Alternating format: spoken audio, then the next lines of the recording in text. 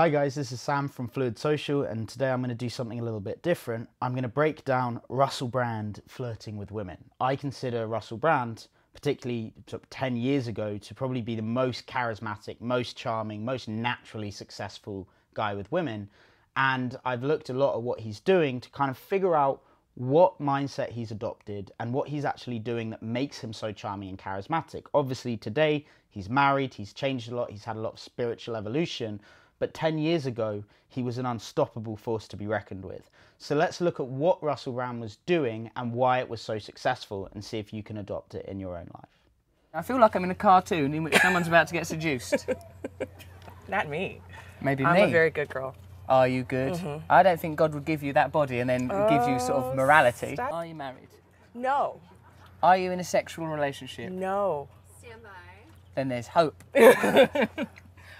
So as you can see, straight away he gets to the point. There's no small talk, there's no warming up, there's no wondering if he's allowed to say what he says.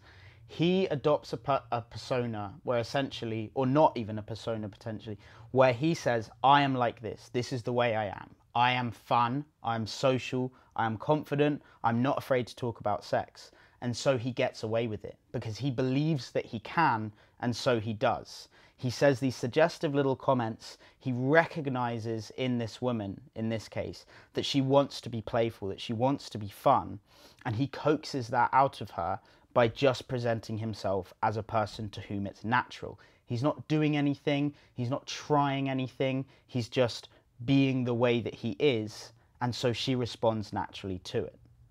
I can't fight your fiance. You don't need to. We can work out some sort of arrangement. It's good that I've got both your hands. Is it getting on your nerves? No, it's cold. I enjoy it. I'm warming you up. You are. Are your cold? They are actually quite warm. Oh. However... Ooh, yeah, ooh. So I hear you're a very traditional guy, that you all those critters. If by traditional you mean sex mad, then yes. So you could see in that moment, he was genuinely attracted. So he's not putting it on. What he's doing, that a lot of guys struggle to understand, is that he is completely focused on her. He's not trying to get her to like him. He's not trying to impress her. He's not trying to say the right things or do the right things. He is allowing himself to be completely invested in her in that moment. And the fact that all of his attention is on her and he's genuinely feeling a certain way means that she's responding to it. Because there's nothing grabby, there's nothing needy, there's nothing that he's trying to force. He is just an expression of unbridled attraction towards her. So what does that mean for you? Well, it means in your own life, when you go up and have conversations, a lot of the time you'll get stuck in your head and thinking, what does this person think about me? What should I say to impress this crowd? What should I do to make these people like me? And the answer is you should focus 100% of your attention on them. You should be an open space in which their presence and their energy can shine. You should be creating the environment in which they can flourish. That's what he does, and that's why women start giggling and opening up and acting in a way that they would never act on live TV or in a public forum. They would never act like that. But because he gives them permission, he gives them space, he lays the stage, they feel comfortable doing it. And it all comes down to where he's directing his attention. None of it's on himself, all of it's on her.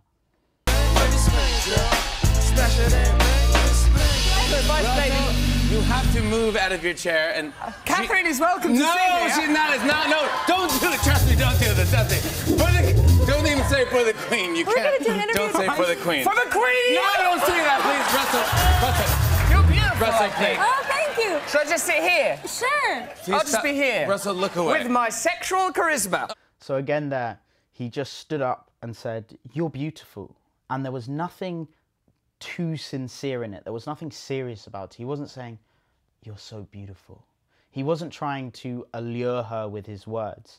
He felt an impulse with her being near him to just say it. He knew he felt it. His eyebrows raised, his eyes widened, and he said, you're beautiful. Shall I just sit here? Now, evolutionary psychology has shown that the archetype of a man that is attractive to women is the tender defender, meaning it's someone that will protect you, someone that will look after you, someone confident, someone that yields power, yet they're tender. There's a puppy dog side to them. There's still a little child in there somewhere. It's the warrior who fights the dragon mixed with the child who doesn't give a shit, who's throwing sand at girls and pulling their hair. It's the mixture of the unbridled child and the manly, competent warrior. And that's what he embodies so well. He dresses how he wants, he's courageous, he's confident, he's well-read, but at the same time, he's just a naughty little boy. And that combination is what brings that sexual charisma to him, and what what he's commenting on in the video. He knows this about himself because he's repeated this so many times, he's been there so many times, he's seen the responses, that it's become natural. He's practiced, he wasn't born this way. He put himself in environments with enough strong feminine women that it became natural for him to be that man in those environments. So, yes? are you thinking about something? Yeah, as a matter of fact, I was thinking about something, because as you know, I've announced it, I find Catherine very attractive. Then when she said exchange numbers, I thought things that I'd like to exchange with her. Numbers! Numbers. He's a fan of numbers. He likes numbers. He's not a numbers fan. And genes! He's number. All right, no, you can't. Genetic info, data.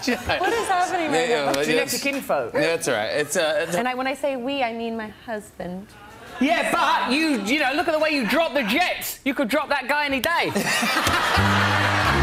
Russell, no! Russell, no! Russell, absolutely. Stop dancing. Turn and face the change. No, changes. Turn and face the change. So something you might notice about this video is that as he's saying this, he's not staring at her. He's not looking at her. When he's saying all these things about her, he's looking out to the audience and smiling and winking. And the idea is that he's ingratiating everyone to him, and he's not making it too personal and too intense and too much of a come on. He's just expressing himself to everyone. And this is the same in real life. If you're having an interaction with a group of girls and you like one of them, you shouldn't be just directing everything at her. She's going to want to take a step back. She's going to be looking around at her friends. Instead, you could put a hand on her shoulder and say these things as you're looking at the friends, and then come back to her. It should be the way that you act with an old friend or someone that you know well. There's a lot of psychology to support the idea that people who treat new acquaintances as if they're old friends tend to become much more charismatic and bond much earlier. If you create a nickname for someone, if you express signs of familiarity, not standing with your hands in your pockets directly in front of them, but with your hand gently on their shoulder, beside them, taking that pressure off this intensity of eye contact and sort of addressing the world as you're speaking to her. And that's what you can see in this scene, why it's so light-hearted and playful, and why they're behaving as if there's no camera on them at all. When I was younger, I would have probably found ideas like pick-up artistry attractive. Yeah. But when you get a little more sophisticated, you realise that there is no way of tricking anybody into doing things that they don't want to do that can be anything but negative for both parties involved. So what is your secret? My secret is that I know that within you there is a limitless divine beauty, and within me as well. And if I connect with that, then we'll be okay. And you as well. And Chris, for God's sake. Give it. He's good for everybody. Everybody is beautiful. So that's a perfect example of he is showing that he is just this way, right? And actually, usually you'd try and infer that, right? You want to suggest that I am this way without explicitly selling it, because everyone knows that the rich man who says, I'm really rich, I've got a Ferrari outside and I've got 3 houses in Hawaii, everyone looks at him as an insecure, sort of try-hard, deeply unhappy person, whereas the guy who doesn't care to talk about his wealth but is wealthy, he suggests it in certain subtle ways, is much more charismatic, and people take that person much more seriously. But in this particular case, he got given the perfect opportunity to just essentially say it. She says, how are you? What is your way? What is your secret? And he says, my secret is that I'm not manipulating anyone. There's no way of tricking anyone into doing anything that is effective or beneficial for both parties. And I recognize an infinite divine beauty inside of you. He's just stating his whole philosophy on this, which is the philosophy of the great seducers throughout the ages. Casanova said the same thing. When he was asked, what is your secret? He says, I fall in love with every single one of the women that I'm with. And so he's had a perfect opportunity to show that this is just the way that he is, that he's not trying to make that woman his, he's not trying to possess her. He sees the divine feminine in women, and that's how he channels his energy. He seeks out the beauty in the femininity. And so he can get away with this because he is that way. And that's the perfect demonstration of that. Now, Russ, I'm nervous to ask this, but you did say at the start of the year that you were considering attempting celibacy. Is that something that you have continued with? What time do you finish work? So there is a certain extent to which being on camera and on the news and being interviewed, he sort of has a platform to do it. He's doing a stand-up routine at the same time. So these one-liners are going to hit in a slightly different way. So I think that's adding to the appeal. But it's the same thing. He's making these comments to bring joy and bring laughter and sort of express himself honestly whilst bringing joy to people. And so he can get away with saying anything because there's no pressure on it. He's doing it for the benefit of everyone. Well, are you... Fifi box. When you laugh like that, it makes me know what you'd sound like when you come. And I like it. Is this morning telly? Yeah. So you can't put that in. About 7 a.m. So people just... Hey viewers, that's what Fifi sounds like when she comes. Enjoy your breakfast, you perverts. Do you, you've thrown me, but Don't worry. I love that you're throwing me. If you're ever so confused, Fifi box, pop yourself down on my knee and see if we can't get you pregnant. So it's completely outrageous and it's so over the top that he can get away with it, right? If he said that in any different way, if he didn't say, see if we can get you pregnant, I'll have you pregnant by Christmas, I want to put a baby in you. When you say things in a completely outrageous, ridiculous way, you can get away with them in a way that if you said them more sincerely, like, and then we can make love, that it would be weird, right? If it's any sort of romantic undertones to it, if there's any sense that he's singled her out and he's trying to do something, it becomes very uncomfortable, very awkward and problematic. But because he's so outrageous about it, and because he doesn't pause afterwards to wait for a response, he's just expressing, he's just speaking, he's just flowing with the energy of the conversation and saying impulsively what's on his mind.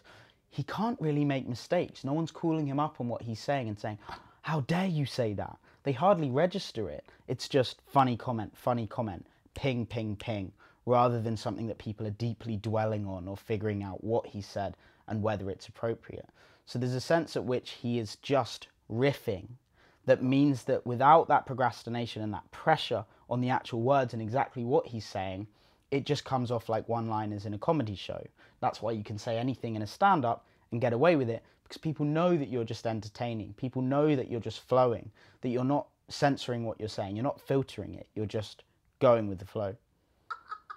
Excellent, and my mum's not watching this morning, so that's a good thing too. Why is your mum not watching? What's she got on? Oh no, she's busy. She's away with a friend at the moment. Bring her in! I'll take the lot of yous. Once again, you've done this. Come on, what do you want to know? That's everything I want to know. I want to know. Do you want me to come over there to you? No, it's okay. Come over. Oh wow! Look at that noise. Fifi box. Dun, dun, dun. Come on. Oh my God, he's kissing me. Oh There. wow. Okay. Everything's okay, isn't it? Yes, you're You very create a lot handsome. of heat. I know, because you're quite handsome. Quite and good you're looking, aren't I? You're very good looking, and you're engaged, and I'm aware of that. And she's a beautiful woman. She's lovely, isn't she? She's gorgeous. This is alright though. I'm allowed to sit on people's laps. Are you? Can I put my hands there? Yep, that's allowed as well. Come in here. There, it's all okay. Dear. Oh, it's all dear. going to be all alright. I'm just releasing the spores. There you go. Fifi box is pregnant now. Oh wow. Oh, and So again, this is only acceptable because of the preamble. He's set a frame around the conversation, which is that I'm not to be taken seriously. Everything that I'm doing is coming from a place of love and a place of natural flamboyancy and outrageousness. And there was enough of that preamble. She's laughing, she's getting involved. You can see she's flushing, her eyes are widening, and she's enjoying the energy. So at that point, it's very easy for him to sense and to read that he can come over and basically, do anything, give her a hug, touch. She's very openly warm towards that, and all of her signals are saying that. If you just went up and doing what he's doing now with someone where that you hadn't established that frame, it would be sexual assault, right? But he can get away with things that most guys couldn't even close to get away with, because he establishes the frame that I'm not to be taken seriously, I'm not trying anything, I'm just an expression of goodwill. and people know exactly what he's about, exactly the frame that he's coming from, and so he can do things that other people wouldn't be able to do. This is a risky situation in today's time, but he can handle that because everyone is so clear about who he is and the way that he is that no one pays attention to the appropriateness of what's actually happening. Oh, good. That's very good. Nice, Yeah, wasn't that's lovely. That was so lovely. I just turned my cheek too. That was very professional of me. Liz, that's your fault. Because you took your eye off the road because things was getting a bit fruity out there. All right, Liz, goodbye. Yeah, thank you. Well, it's been really a wonderful experience. See you later, Liz. Russel. All right, take care. Russel, how can I do your bra just like this? Liz, I love you. So that actually might not be appropriate today, right? That actually might be a sign of the times. I don't know if any celebrity, however strong their frame is, however honest and open and true they are, could get away with that. We live in a time now where people don't look at the context. They just say that happened and that is wrong. They don't look at it in its proper context, which is that he's reading the scene, he's reading the situation, he's reading the faces of the people around him, and he's doing what is appropriate in that moment. But we've sort of lost some of that context through the media and through all of the spotlight that's been put on issues such as these, that there's probably enough people now that could cancel him without paying attention to the context. If you actually look at that, everyone was enjoying it. He's seeing the feminine energy of the woman who he's kissing. He's seeing that she likes him, that she's having fun, that he's bringing out a positive, fun, entertaining side in her. And he can see that, and everyone there can see that, and we can see that watching it. But there's such a complicated conversation happening now that context might not even have the correct insight. People might not recognize that context and say, he shouldn't have done that. He didn't get consent to do that. When actually, he knew that he had consent to do that. It didn't need to be verbalized, but obviously it's complicated because there are situations where in a different context, someone's acting like that, and it's not appropriate. And people might see this and think that they can do that, and they can't. So the idea here is to start to understand the way that he's approaching this, the way that he thinks about it. What is he creating in himself? How is he viewing the world? How is he viewing himself in relation to women? And how does that allow him to act the way he's acting? This is not for just any guy to say, oh, he did that, so I can do that. And the point of this video is for you guys to start to unpack and understand some of the psychological programming that causes someone like Russell Brand circa 2010 to be able to get away with anything that most people can't. How is he viewing the world? And what it comes down to, I believe, is this. He is in love with women. He loves women. He loves the feminine. He loves expressions of femininity. A lot of the women that he's talking to aren't the typical supermodels, glamour models, the most typically beautiful women. But what you notice about all of them is that they're opening up, they're flushing, their eyes are widening, they're becoming a pure expression of feminine energy. And one of the big mistakes that I see my clients make and guys making, who friends of mine or clients that I've worked with, is that they're trying to do what other people are doing without seeing the world the way other people see the world.